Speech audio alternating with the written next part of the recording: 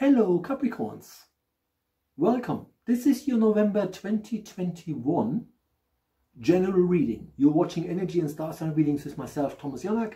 This month we're having a slightly different format. Normally I do one video per week that includes all star signs. And in November I just thought, let's do things differently. Let's record 12 videos, one for each star sign, and give the star sign a bit more time, which means look a little deeper into the star signs. And so, you know, it came to me, and normally when things come to me, I don't argue, right? I work for spirit, and this is all spirit led, and I do believe that whatever comes in, I should probably then also do.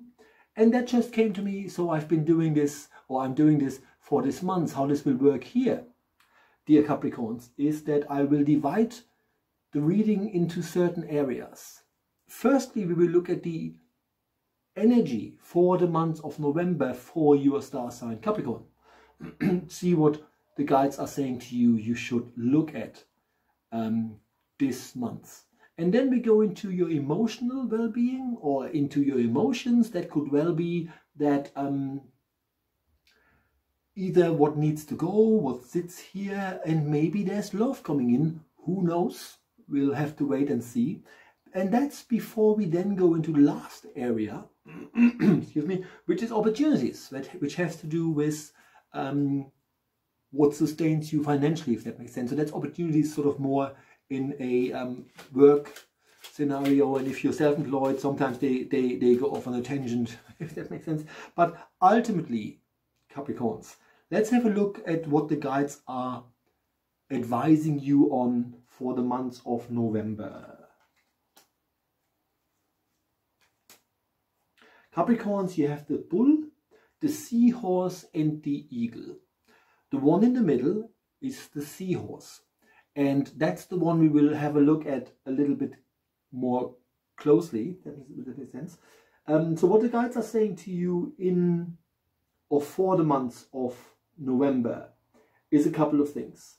The seahorse, the one that is the most important for this part of the reading, is literally the animal that shows that 90% of these little guys don't make it in captivity. If that makes sense, right? If there is no harmony in the life of a seahorse, they become super stressed, and oftentimes they simply do not last, if that makes sense. And yet the seahorse is all about strength. This will make more sense if we actually look at the incoming energy, then go via the seahorse to the outgoing energy. Your incoming energy is the bull. And what that basically means, Capricorns, is for you in November to make sure that your personal space, of all things, feels safe.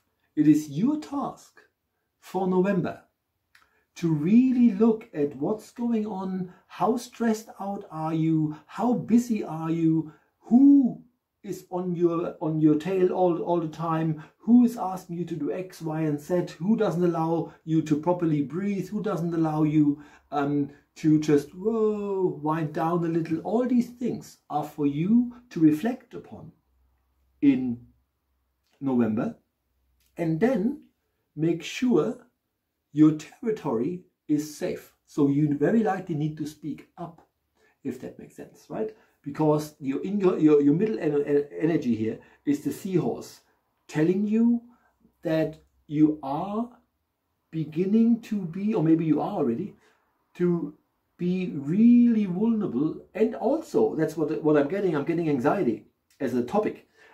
So you're also getting anxious.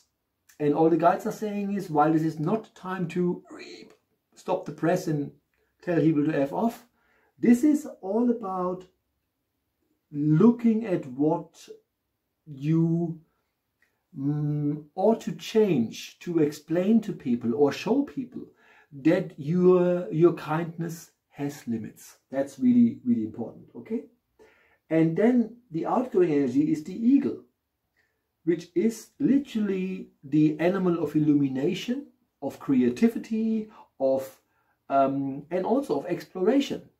right? So what they're saying to you is, if you do this, if you realize that you're already a bit vulnerable here because there's just too much going on and therefore you tell people off a little, remember, you decide who is within your web of life takes up what space and how much space they take up. Once you actually slow down a little and allow yourself to not be well, it's probably the wrong word, but I'm using it anyway because that's how I hear it. Once you stop allowing people to use you, which doesn't make them bad people, you know, if you cook for me 5 times a week, I let you. I just become an opportunist. But there is an element of being used here.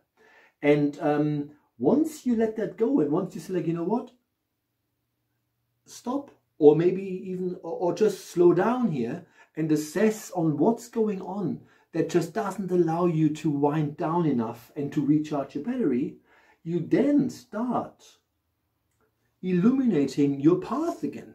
Because sometimes, and this is what I'm getting here as well, since we're talking about illumination, it's because there's so much going on that you're focusing on 10,000 other things, so you can't even focus on where it is you want to go. And obviously, it is important to see where you are going, right?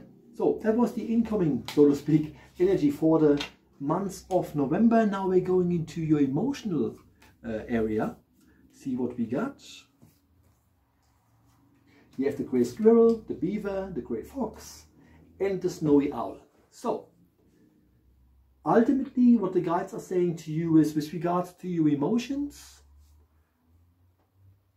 you may have too many thoughts about the topic. You also may have preconceived notions that simply do not work.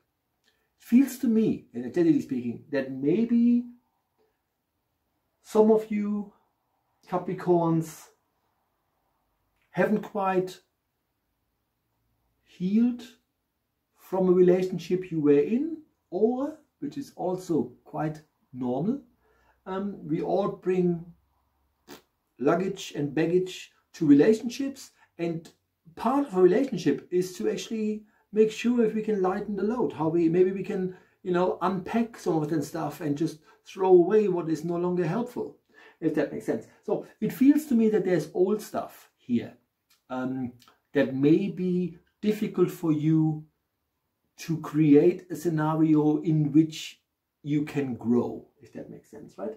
See, you have the beaver. The beaver is the builder of bridges. Therefore, in a relationship, one of the things that Capricorns do naturally is to be supportive.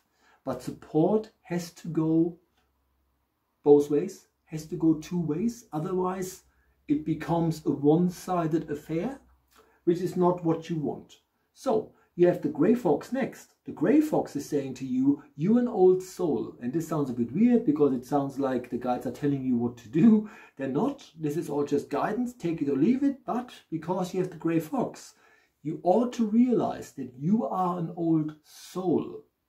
And therefore, there's a lot of stuff you have already dealt with in your life. And you don't necessarily, again, it's just the way the guides talk, you don't necessarily need someone who brings shit to a relationship that you have dealt with years ago. Okay, now that sounds a bit harsh because obviously you are supportive, but your relationship, and should you be single and you look for one, then ask for an energy that is where you are, if that makes sense. Someone who idles as high as you do, and if you are actually aspiring for someone that you may consider better than what you've had, then you have to first let go of attracting these types, if that makes sense, right? So there is probably some work that you also must do for yourself to actually higher your energy, if that makes sense, because ultimately your outgoing energy for the area of emotions is the snowy owl. And the snowy owl lives in the Arctic. In the Arctic, opportunities are not a given, and it is much harder to survive there than it is elsewhere. And this is all about emotions. The way the guides make me feel, this is all about possible relationships. If you are in a relationship, what they're saying is, if you are, because you have the snowy owl, that's the outgoing energy, you may already lose some proper ground to be yourself. So ultimately, because you are the builder of bridges and an old soul, it maybe is time to really start reflecting on where you're at, and also what is it you truly want, right? And then either have a proper conversation with your significant other, if that makes sense, you know, to bring about change, or manifest anew. Okay, now let's have a look at your opportunities with regards to finances and, you know, sort of more what pays your bills, if that makes sense. Very interesting. Okay, we're looking at opportunities, and this is more about, you know, work and kind of stuff. And yet I get something very specific, which doesn't even fit that criteria. So I tell you what I got, and then I tell you why it doesn't fit. What's going on here? We have the divine rogue, the totem, and the otter. Okay. The divine rogue is basically saying to you, which is why I think it just doesn't quite fit that scenario of work. Anything you do with tongue in cheek, right? And the reason why I got a bit like, what's this? It's because you have the totem as a symbol, as your most important symbol for this area. So here's what I'm getting. The totem literally is a symbol that denotes family, right? Not necessarily friendship, but family. Yes, family doesn't always have to be flesh and blood. So I'm giving you the two scenarios that I can deduct from this. One is that this is redirected towards people who are working with family members, right? Or are about, which is nothing that I'm getting, are about to work with family members. Should you be a person that really is contemplating on combining businesses or working with a family member on something, if you do this, you're in there for the long haul. This doesn't, they're doing this, which means it's intertwined, if that makes sense. Entangled is the word. And it's very difficult to untangle once this has started, because you have the otter as the outgoing energy. Now otters hold hands so that they don't drift off from one another. Since this is about work and finances, so this might not necessarily be about work, but maybe about finances. Maybe there's a heritage that needs to be divided among you guys, and so you might not all be on the same hem sheet, right? And yet, because totem energy is in the middle, right, the real task for you is to not fall out and to not say, I'm going to get my money and then you can all piss off, right? So make sure you understand that all these things that are happening in with regards to family and finances are all tests within tests as well. And what the real test apparently is for you not to fall out with family members. The other scenario is obviously leaving a legacy and passing things on, because that's the other energy that I'm getting here. And what I'm getting is because you have the divine rogue, which means you do things tongue-in-cheek, the way you sort of feel them. How you live your life, whether or not you're a good person, and maybe even a good teacher to your kids, is the only thing that matters.